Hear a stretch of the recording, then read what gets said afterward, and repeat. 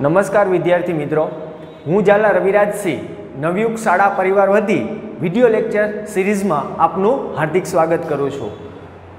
ધોરણ 9 વિજ્ઞાનની અંદર ચેપ્ટર નંબર 13 આપણે શા માટે માંદા પડીએ છીએ એમની ચર્ચા આપણે લાસ્ટ સેશનની અંદર કરી હતી। એ સેશનમાં આપણે શ્વાસ અને રોગ કેને કહી શકાય, એની વ્યાખ્યા શું હોઈ શકે એમની ચર્ચા કરી હતી। એ પછી આપણે જો કોઈ વ્યક્તિને રોગ લાગુ પડે, એનું સ્વાસ્થ્ય કથળે અથવા તો એની તબિયત બગડે, ત્યારે એ રોગને જે રોગ તમારી ઉપર હાવી થાય ત્યારે એ રોગના લક્ષણો શું હોઈ શકે, કેવી રીતે એ રોગના લક્ષણોને તમે જાણશો અને કેવી રીતે એનું નિદાન કરશો, એની પ્રાથમિક સમજ પણ આપણે કેળવી હતી। એના પછીના સેશનની અંદર આપણે રોગના પ્રકારો વિશે ચર્ચા કરી હતી। એ રોગના પ્રકારો બે આધારે હતા, એક સમયગાળાના આધારે, એટલે કે કેટલા સમય સુધી એ રોગ તમારા ઉપર હાવી થઈ શકે છે એની ચર્ચા કરી હતી। એમાં બે પ્રકાર હતા, તીવ્ર રોગ અને હઠીલા રોગ। તીવ્ર રોગ એટલે એકદમ ટૂંકા ગાળાના રોગ કે જે રોગ તમારા શરીરની ઉપર 14 થી 15 દિવસ સુધી એની અસર દેખાડે, એની અસર જે છે એ 14 થી 15 દિવસ સુધી રહે એવા રોગો। પછી એ રોગો તરત જ જે તમે સારી સારવાર લેશો એટલે એ રોગ પણ જતો રહેશે તમારા શરીરમાંથી, એટલે કે ટૂંકા ગાળાના રોગ હતા। અને એના કરતાં તદ્દન વિરુદ્ધ હઠીલા રોગ કે એવા રોગ કે જે લાંબા ગાળા સમય એના લક્ષણો જે છે એ મહિના સુધી, વર્ષો સુધી કે જીવનભર પણ તમારા શરીર ઉપર એની અસર જે છે એ દર્શાવે એવા રોગો, જેને આપણે હઠીલા રોગો કીધા હતા। આ તીવ્ર રોગ અને હઠીલા રોગ એ બંને એવા પ્રકાર હતા જે તમે એને સમયગાળાને આધારે કહી શકો। પછી બીજા એક જે પ્રકાર વિશે ચર્ચા કરી હતી એ હતા રોગ ફેલાવાના કારણે। એના બે પ્રકાર હતા, કેવી રીતે રોગ ફેલાય છે। તો એક એવા રોગો છે જે સંસર્ગજન્ય શબ્દો વાપર્યો હતો, સંસર્ગજન્યનો સમાનાર્થી શબ્દ થાય ચેપી, અને બીજો પ્રકાર હતો બિન સંસર્ગજન્ય રોગ, જેનું નામ હતું બિનચેપી રોગ। ઘણા એવા રોગો છે કે તમે કોઈ ચેપગ્રસ્ત વ્યક્તિના સંપર્કમાં આવો અને એની જે કઈ વસ્તુ હોય એનો તમે ઉપયોગ કરો તો એ રોગ તમને પણ લાગુ પડી જશે, જેને આપણે સંસર્ગજન્ય એટલે કે ચેપી રોગ કીધા હતા। એની અંદર ઘણા બધા આપણે રોગની જે છે એ ચર્ચા કરી હતી, જેમ કે કોલેરા છે, ટાઇફોઇડ છે, ટીબી છે, આ ઘણા બધા એવા રોગો હતા જે ચેપી રોગો હતા।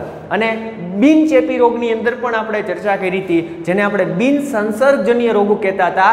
એ રોગ એવા છે કે જેની અસર ધીમે ધીમે થઈ, બરાબર છે, એટલે કે હઠીલા રોગ ટાઈપના જ છે, બરાબર। અને એ એવા રોગો છે કે જે તમને ચેપ નથી લાગતો, પરંતુ એ રોગ જે છે એ બિન સંસર્ગજન્ય રોગ જે છે એ તમે કસરતનો અભાવ હોય, કુપોષણ યુક્ત ખોરાક તમે લેતા હોય, બરાબર છે, કોઈ જનીનિક ખામી હોય, વારસાગત ખામી હોય, એના દ્વારા એ રોગ લાગુ પડે છે। તો એવા રોગ હતા બિન સંસર્ગજન્ય રોગ। બંને કેવી રીતે ફેલાય છે એની વાત પણ કરી હતી।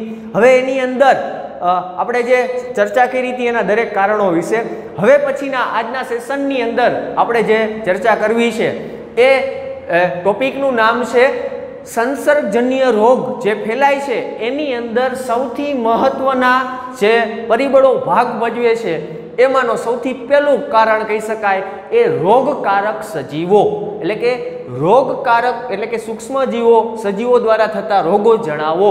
તમને કોઈ પૂછે કે ભાઈ સંસર્ગજન્ય રોગ ફેલાય છે તો એનું કારણ કયા હોઈ શકે, તેમાં સૌથી પહેલું કારણ આપણે લાસ્ટ સેશનની અંદર પણ જોયું હતું કે ભાઈ રોગકારક સજીવો સૌથી આ રોગ ફેલાવા માટે જવાબદાર છે।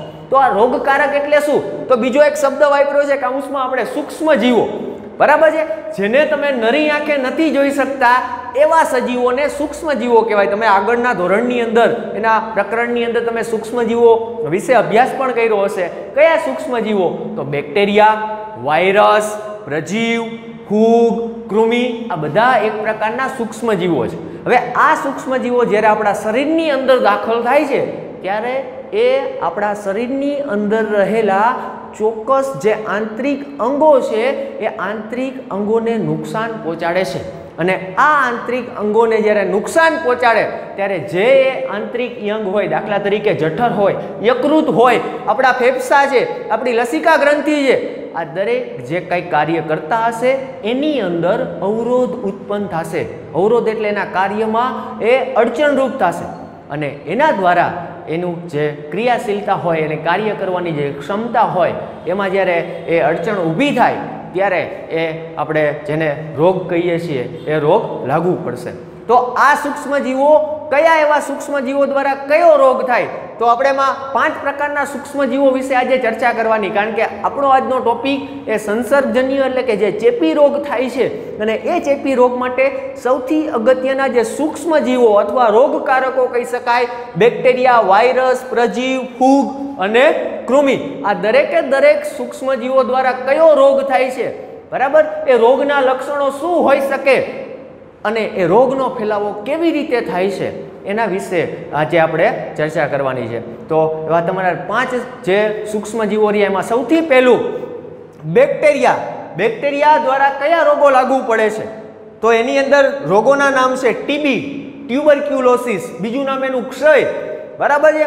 તો TB, cholera, typhoid, pneumonia, peptic ulcer અને એન્થ્રેક્સ જેવા રોગો જો શરીરની અંદર બેક્ટેરિયા તમારા શરીરની અંદર આડકતરી રીતે દાખલ થાય તો આવા રોગોમાંથી તમને કોઈ પણ રોગ થઈ શકે છે.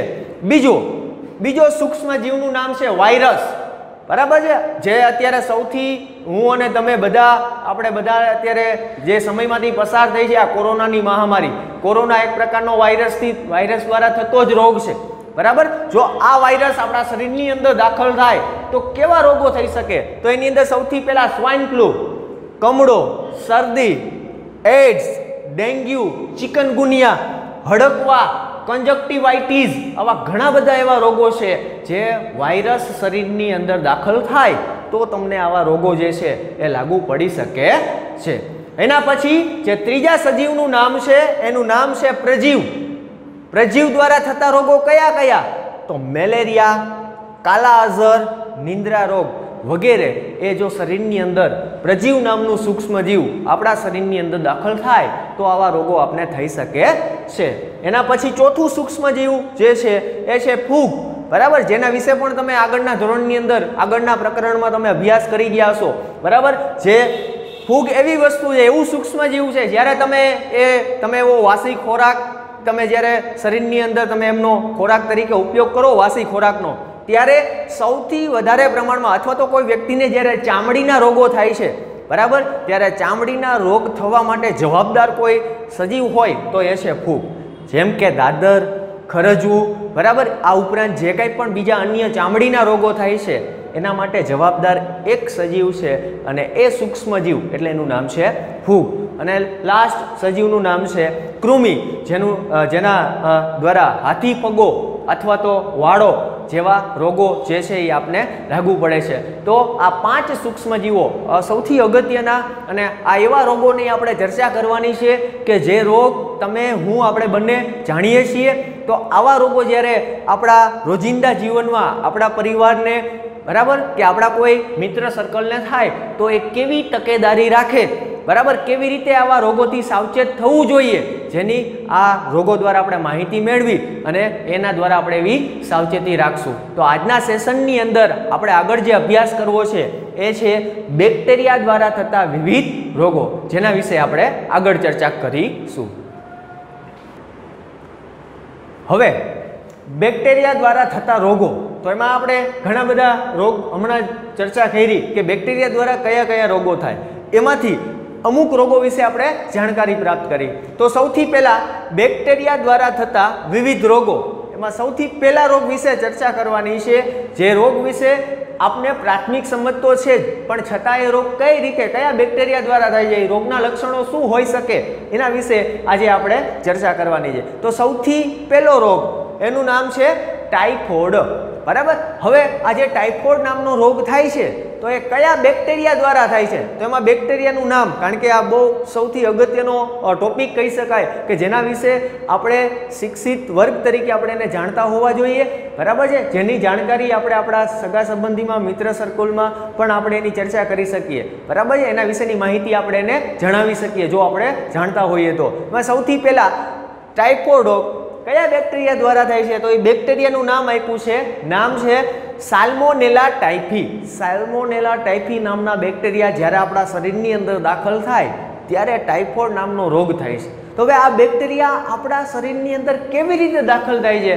તો એમની વાત કે એ રોગનો ફેલાવો કેવી રીતે થાય છે, તો સૌથી પહેલાં લખ્યું જ્યારે તમે દૂષિત પાણી અથવા તો વાસી ખોરાક, બરાબર છે, એ વાસી ખોરાક વધારે તમે જમો, ખોરાકનો ઉપયોગ કરો, અથવા એવું ખરાબ પાણી હોય, અશુદ્ધ પાણી હોય, દૂષિત પાણી હોય એનો ઉપયોગ કરો, ત્યારે આ રોગ થવાની શક્યતા તમને વધી જાય છે, બરાબર. અથવા તો એવો વાસી ખોરાક ઉપર ક્યાંય અથવા કોઈ એવી ગીચોગીચ જે જગ્યા હોય અને એ જગ્યામાં બહુ વધારે ત્યાં માખીઓનો જે તમે કહો એ વધારે પ્રમાણમાં માખી હોય અને એ માખીઓ એમની ઉપર બેસી અને એ માખી પાછી જે તમે કહો એ ખોરાક ઉપર બેસે અને એવા ખોરાકનો તમે ખોરાક તરીકે ઉપયોગ કરો, એવા પાણીનો તમે પીવામાં ઉપયોગ કરો, બરાબર, તો એ તમારા શરીરમાં મુખ દ્વારા એ બેક્ટેરિયા તમારા શરીરની અંદર દાખલ થાય છે અને દાખલ થાય અને તમારા શરીરનું કોઈ એક ચોક્કસ અંગને એ ટાર્ગેટ કરે છે અને એ જે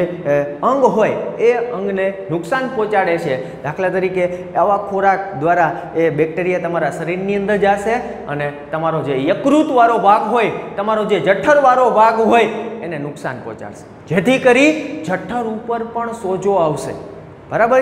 અને જ્યારે જઠર ઉપર સોજો આવે, યકૃતને નુકસાન પહોંચાડે, બરાબર, ત્યારે એ વ્યક્તિને તાવ આવે છે, બરાબર છે. એ હવે આપણે જે ચર્ચા કરવાની રોગના લક્ષણોમાં એની ચર્ચા કરવાની કે ભાઈ ટાઇફોઇડ થયો હોય તો એના રોગના લક્ષણો શું હોઈ શકે, બરાબર. તો તાવ આવે છે, એ તાવ ચડ ઉતર રૂપે આવે, બરાબર. થોડી વાર માટે તાવ હોય, ફરી પાછો એ તાવ જતો રહે. આવું 14 થી 15 દિવસ જે છે એ તાવ એ દર્દીના શરીરની અંદર રહે છે, બરાબર. એને વારી ઘડીએ માથું દુખવાની પણ એ પોતે ફરિયાદ કરે છે, ઝાડા ઉલટી જેવા પણ લક્ષણો જે છે એનામાં જોવા મળે છે, નબળાઈ પણ આવે છે, અશક્તિ પણ આવે છે. આવા પણ તમે રોગના લક્ષણો એની અંદર લખી શકો છો. પણ આ ટાઇફોઇડ થવા માટેનું કારણ એ સૌથી અગત્યનું કે જ્યારે સાલ્મોનેલા ટાઇફી નામના બેક્ટેરિયા તમારા શરીરની અંદર દાખલ થાય, દાખલ થવા માટે એ મુખના મોઢાનો ઉપયોગ કરે છે, માધ્યમનો ઉપયોગ કરે છે અને એ બેક્ટેરિયા જ્યારે શરીરની અંદર પ્રવેશે ત્યારે એક ચોક્કસ અંગને એ ટાર્ગેટ બનાવે છે અને એ અંગ, બરાબર છે, એ શરીરનો જે ભાગ હોય એ જઠર પણ હોઈ શકે, યકૃત પણ હોઈ શકે, બરાબર, જેના દ્વારા એ જે રોગના લક્ષણો એ વ્યક્તિના શરીરની અંદર ઉદ્ભવે છે, જેને આપણે એ વ્યક્તિને ટાઇફોઇડ થયો છે એમ કહી શકીએ. તો બેક્ટેરિયા દ્વારા થતો રોગોમાં સૌથી પહેલો રોગ જેનું નામ હતું ટાઇફોઇડ, બરાબર છે. આમની પણ તમે ડૉક્ટર પાસે જઈ એન્ટીબેક્ટેરિયલ જે દવા હોય, બરાબર, જે બેક્ટેરિયા વિરુદ્ધ લડવા માટે સક્ષમ હોય એવી એન્ટીબેક્ટેરિયલ દવાનો ડૉક્ટર જે છે એ આપણે એમનો ઉપયોગ કરવા માટે અને એ ઉપયોગ દ્વારા તમે આ જે રોગ છે એને તમે મટાડી શકો છો અને થોડા જ દિવસમાં તમે ફરી પાછા સ્વસ્થ થઈ શકો છો. તો એમનું નામ છે પહેલો રોગ જેનું નામ છે ટાઇફોઇડ. હવે એવો જ એક રોગ વિશે ચર્ચા કરવી જે પણ બેક્ટેરિયા દ્વારા થાય છે અને એ રોગનું નામ છે ટીબી, બરાબર. આ તો બહુ જૂનો રોગ છે અને હવે આ રોગના જે સંખ્યા રહી ઇવન ભારતની અંદર હવે ધીમે ધીમે આ રોગમાં ઘટાડો થાય, કારણ કે હવે ટીબી માટેની જે રસી હોય, વેક્સિન જે છે એ અવેલેબલ છે. તમે ઘણી વખત સાંભળ્યું હોય કે ભાઈ નાના બાળકને BCGની રસી મુકાઈ, કારણ કે જે ટીબી માટેની એક જે વેક્સિન શોધાણી છે, જે નાના બાળકની અંદરથી એમને નાનપણથી જે મૂકવામાં આવે છે એ રસીનું નામ છે BCG, બરાબર છે. તો એવો બીજો રોગ જે ભારતની અંદર પહેલા બહુ જીવલેણ રોગ તરીકે ઓળખાતો એ રોગનું નામ છે ટીબી. ગુજરાતીમાં આપણે એને ક્ષય પણ કહીએ છીએ. તો આ ટીબી એટલે કે ટ્યુબરક્યુલોસિસ, ક્ષય, એ કયા બેક્ટેરિયા દ્વારા થાય છે? તો એમાં પણ બેક્ટેરિયાનું નામ લખ્યું છે. એ બેક્ટેરિયાનું નામ છે માઇક્રોબેક્ટેરિયમ ટ્યુબરક્યુલોસિસ. આ બેક્ટેરિયાનું નામ જો વિદ્યાર્થી મિત્રો દરેકે દરેક બેક્ટેરિયા દ્વારા થતા રોગોની અંદર કયા બેક્ટેરિયા દ્વારા કયો રોગ થાય છે એ સૌથી IMP છે. એ તમને MCQની અંદર, બરાબર, ઓબ્જેક્ટિવ અનાત્મલક્ષી જે 1 માર્કવાળા પ્રશ્નો પૂછાય એની અંદર આવા પ્રશ્નો પૂછાઈ શકે, એટલે ખાસ તમારે યાદ રાખવું પડે, બરાબર. ટીબી થવા માટે બેક્ટેરિયાનું નામ, કયા બેક્ટેરિયા જવાબદાર છે? માઇક્રોબેક્ટેરિયમ ટ્યુબરક્યુલોસિસ. હવે આ જે બેક્ટેરિયા રહ્યા એ જેમ વાત કરી એમ કે તમે જ્યારે આમનું જે માધ્યમ રહ્યું ને આ રોગનો ફેલાવો, એ કોઈ ચેપગ્રસ્ત વ્યક્તિ હોય કે જેને ટીબી થયો છે અને એ વ્યક્તિ જ્યારે ઉધરસ અથવા તો જે એમને શરદી થઈ હોય અને તમે જ્યારે એના સંપર્કમાં આવો ત્યારે એ જ્યારે છીંક ખાય ત્યારે જે આ બેક્ટેરિયા રહ્યા એ હવામાં છૂટા પડે અને બીજો અન્ય જે સ્વસ્થ વ્યક્તિ હોય એ એનો શ્વાસ જ્યારે લેતો હોય ત્યારે એનો ઉપયોગ કરે ત્યારે એ બેક્ટેરિયા એના જે તમે કહો એની શરીરની અંદર પ્રવેશે છે અને એ શરીરની અંદર પ્રવેશી કયા બેક્ટેરિયા માઇક્રોબેક્ટેરિયમ ટ્યુબરક્યુલોસિસ એ બેક્ટેરિયા જેવા શરીરની અંદર પ્રવેશે એટલે એ પણ આપણા શરીરના ચોક્કસ અંગને નુકસાન કરે છે અને ટીબી માટે સૌથી જે આપણું અંગ કહી શકાય જેને નબળું પાડે એ છે આપણા ફેફસા બરાબર જે આપણા ફેફસાને નુકસાન પહોંચાડશે આપણા ફેફસાની નજીકમાં જ રહેલી જે લસિકા ગ્રંથિ રહી એને પણ નુકસાન પહોંચાડશે અને જે તમે કહો આ બેક્ટેરિયા આપણા શરીર ઉપર હાવી થઈ જશે અને આપને જે રોગ થશે એનું નામ છે ટીબી એટલે કે ટ્યુબરક્યુલોસિસ બરાબર જેવા આ બેક્ટેરિયા અંદર જશે ને ત્યારે એ અંદર ટ્યુબરક્યુલિન નામના ઝેરી પદાર્થનો સ્ત્રાવ કરે છે એ એવો પદાર્થ પોતે ત્યાં ઉત્પન્ન કરે છે ટ્યુબરક્યુલિન બરાબર જેથી જે તમે કહો એના ફેફસા જે રહ્યા એની અંદર જેની જે ક્રિયાશીલતા હોય એને નબળી પાડશે બરાબર એની ક્ષમતાને ઘટાડશે અને પછી જે છે આ રોગ લાગુ પડશે હવે આ રોગના લક્ષણો કોઈ વ્યક્તિને ટીબી થયો છે તો એના લક્ષણો શું હોઈ શકે બરાબર તો ભાઈ એની અંદર એ દર્દીને અને આ તમે જુઓ જો ટીબીની તમે યોગ્ય સારવાર ન લ્યો તો આ ધીમે ધીમે તમારા ઉપર હાવી થવા માંડશે બરાબર છે એને એટલો બધો તાવ નથી આવતો પણ એને જે સૌથી વધારે તકલીફ પડે છે ને એ એના ફેફસાની અંદર પડે અને તમારા ફેફસા ડાયરેક્ટ તમારી જે શ્વસન નળી રહી એની સાથે કનેક્ટેડ હોય બરાબર તમે જેવા શ્વાસોશ્વાસ લેવામાં તમને તકલીફ થશે જો તમને ટીબી થશે તો તમે સામાન્ય વાતાવરણની અંદર જશો તમે સામાન્ય ઠંડી વસ્તુ લેશો તો એને તરત જ ઝડપી એને શરદી અને ઉધરસ થઈ જશે બરાબર કારણ કે એ જે સૌથી અગત્યનું કહી શકાય એના ફેફસા અને લસિકા ગ્રંથિને આ રોગ દ્વારા જે તમે કહો એ વધારે નુકસાન થાય છે અને જે તમે કહો એ દર્દીનું વજન ઘટવું એને શરદી ઉધરસ વારંવાર થવા એ આ રોગના લક્ષણો હોઈ શકે છે બરાબર છે તો બીજો જે રોગ હતો એનું નામ હતું ટીબી બીજું નામ એનું ક્ષય બરાબર અથવા ટ્યુબરક્યુલોસિસ પણ કહી શકો જે પણ બેક્ટેરિયા દ્વારા થતો એક રોગ છે બંને રોગ જોયા પેલું ટાઇફોઇડ અને સેકન્ડ ટીબી પેલું જે હતું એનું બેક્ટેરિયાનું નામ હતું સાલ્મોનેલા ટાઇફી જ્યારે બીજા બેક્ટેરિયાનું નામ છે માઇક્રોબેક્ટેરિયમ ટ્યુબરક્યુલોસિસ બરાબર હવે ત્રીજો એક રોગ છે એ પણ આપણા રોજિંદા જીવનમાં ચર્ચિત રોગ છે જેને આપણે કહીએ છીએ કે સામાન્ય વ્યક્તિને કોલેરા થયા એમ તો બરાબર તો એવો ત્રીજા રોગ વિશે ચર્ચા કરવાની જેનું નામ છે કોલેરા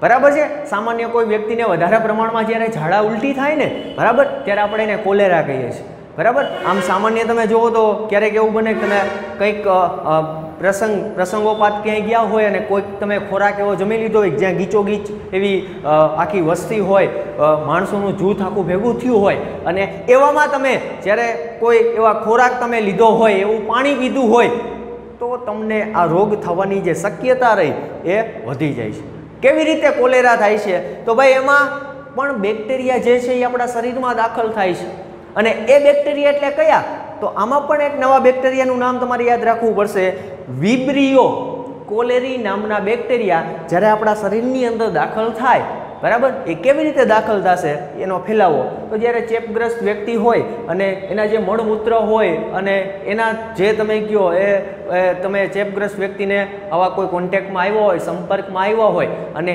એના લીધે જે ખોરાકને એને નુકસાન થયું હોય અને એ ખોરાકની અંદર રહેલા બેક્ટેરિયા હોય અને પછી ખોરાક તરીકે તમે એનો ઉપયોગ કરો તો જે તમને કહો એ કોલેરા થવાની શક્યતા વધી જાય છે અથવા એવો જે વિસ્તાર હોય ને ત્યાંથી જે માખી જેવા જે કારકો હોય કીટકો એ પણ આ રોગ ફેલાવવા માટે જવાબદાર ગણી શકાય હવે જેવા વિબ્રિયો કોલેરી નામના બેક્ટેરિયા આપણા શરીરની અંદર દાખલ થશે એટલે એ આપણું જે જઠરની નજીકમાં રહેલા જે આંતરડા છે એ આંતરડાને નુકસાન પહોંચાડશે અને એ આંતરડા ઉપર સામાન્ય સોજો આવશે અને સોજો આવશે ત્યારે સમજી લેવાનું કે તમને જે અતિશય પાણી જેવા અને તમારા શરીરની અંદર રહેલો બીજો અન્ય વિવિધ જે ક્ષાર રહ્યો એ ઝાડા સ્વરૂપે બહાર આવશે તો એ જે રોગ કહી શકાય એનું નામ હતું કોલેરા બરાબર છે એમાં પણ તમારે તકેદારીના ભાગરૂપે એવો જ તમારે ખોરાકનો ઉપયોગ કરવો જોઈએ બરાબર જે શુદ્ધ હોય વાસી ના હોય એવા પાણીનો પ્યોર પાણી,